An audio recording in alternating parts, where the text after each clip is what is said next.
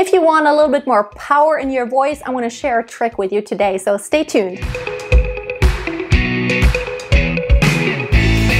Hi and welcome to today's video. In case you don't know me yet, my name is Freya, professional singer and vocal coach from Germany.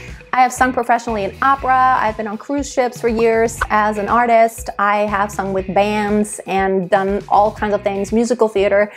So today I just want to give you just some tips. It's almost a trick. It's not a trick, but it's just a tweak that you can use, and it really does wonders for giving you more power. A lot of times what's really difficult is when you stand statically, and of course I teach my students you have to know how to be centered, and I'm gonna have a video about this next week. You have to be centered and really be grounded.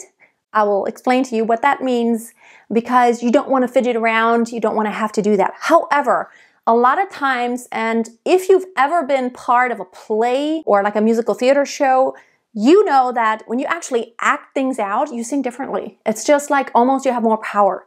The reason is because for singing, you actually need your body. You don't just need the voice box in your face. It's literally an entire body process. And also your brain is definitely linked to your body. And when you activate your body, and I recently made a video about that too, when you activate your body, your support works differently, you breathe deeper, more deeply, you're enunciating much better, you're just making everything bigger, and you're kind of waking up your senses, if you will.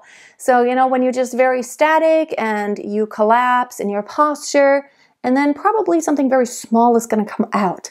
However, when you really activate your body, you have a different level of intensity. So what I do a lot of times when I have to wake myself up or illustrate something, it's just a crutch. Remember, you're not going to do this in performance a lot when you have a concert. I know having a mic is always a lot easier because you know where to put your hand. But when you don't have a mic, you just stand there and you're like, what am I supposed to do with my hands? But when you move, when you practice, move.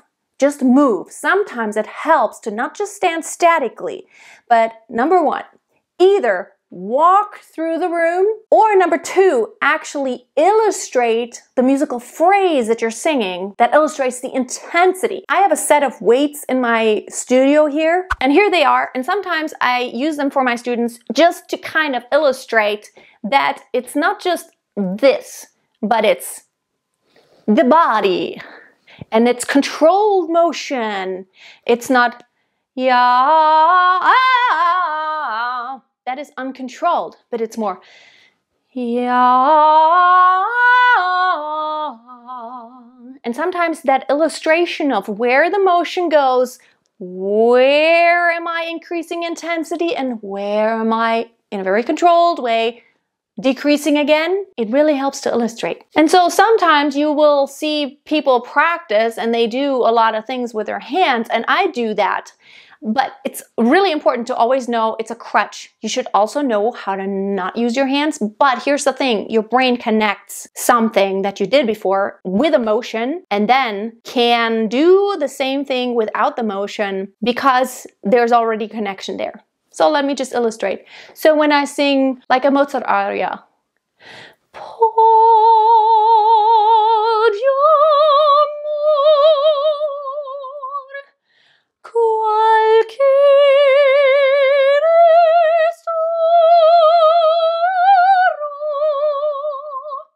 So just doing the gesturing, I'm not fidgeting around, but I'm doing this very legato movement, and I'm illustrating where I need crescendo and decrescendo, taking a deep breath, staying in my nice centered posture. It really helps me. And then when I take away the arm movements, my brain has already connected, and then it does. I'm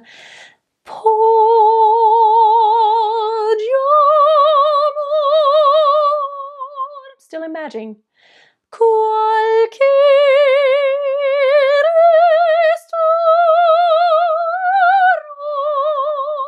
So really help yourself by doing physical motion sometimes. And here's one trick that when you have trouble getting from the beginning of the phrase to the end of the phrase in one breath and you just run out of breath before you're done, here's something you can do. You can look at, let's just say you put a chair somewhere. Put a chair somewhere at one end of the room, and then you start at the other end of the room.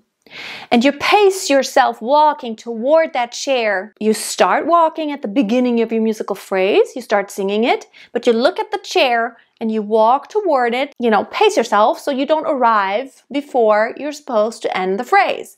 And you pace your breath accordingly. It works every time for my students. It really, really helps. So if I did the Poggi amor and I'm having trouble to getting through that phrase, I would actually, let me just illustrate this. So I'd like, here's the chair and here's me. Poggi amor. Now I sit down on the chair. Just having that illustration for your brain to connect with your body, because you sing both with your brain and your body, it really helps put it together. But again, it's just a crutch. Don't get used to it, because there's nothing worse than a singer who does like stuff all the time on stage and who's like, oh, the entire time you're singing. It really is distracting, and sometimes it's not helping what you're actually wanting to convey. If you're conveying this, but sometimes even in a legato line, there could be something very agitating, like word-wise, and it just works out that way sometimes. Then you can't do a legato motion with your body. You want the agitation, but you want the legato line in your voice. So it's just really a crutch. Give the video a thumbs up if you want to connect your body, your brain, and your voice also. Check out all my free resources that I have on my website, masteryourvoice.tv. And check out my book in case you have not read it yet. It's available on Amazon, Master Your Voice. The link is also below. I also have an audiobook version that you can download from my website if you need more motivation. Have a most wonderful day, and until next time, always keep a song in your heart and always keep on singing.